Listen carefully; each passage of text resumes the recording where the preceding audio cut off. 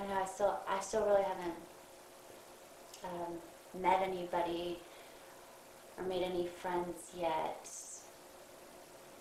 But I was thinking maybe I should get a dog or something. Um, but once I find a job, and I know I'm probably needing a job pretty soon, I just feel bad leaving the puppy at home alone all day. It's just not really fair. And birds are way too loud.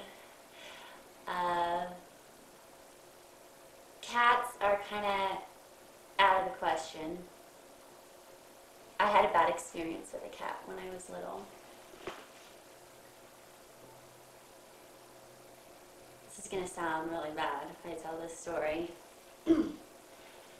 I was like 7 years old, so I didn't. when I was younger, my family, we had a cat, and we had a swimming pool, and I was outside playing, and the cat, I don't know if he jumps in or fell into the pool, but I thought he was swimming, and I thought it was cute. And he started to swim over to the side of the pool. This is going to sound so bad. And as he was trying to claw out of the pool, I tossed him back in the swimming pool. And I was thinking that, I just wanted to watch him swim. And he made his way over to the side of the pool again, and I tossed him back into the pool again. And I was just a little kid, so I didn't mean anything by it, but he stopped swimming and was just kind of floating there.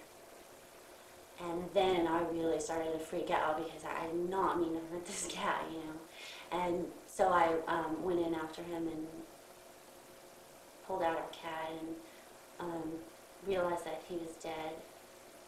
I thought he was dead. I assumed he was dead. And I started freaking out, like, what are my parents going to say? And I did not mean to do this to this cat. And I felt so bad. And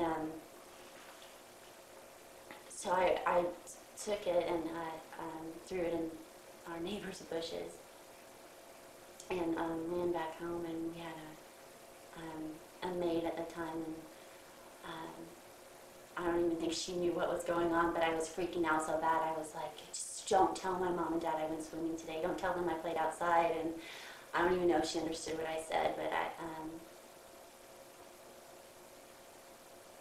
and anyway, I don't think that I could have a cat again.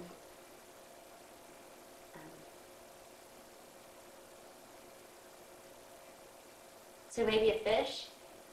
I think I could probably handle a fish.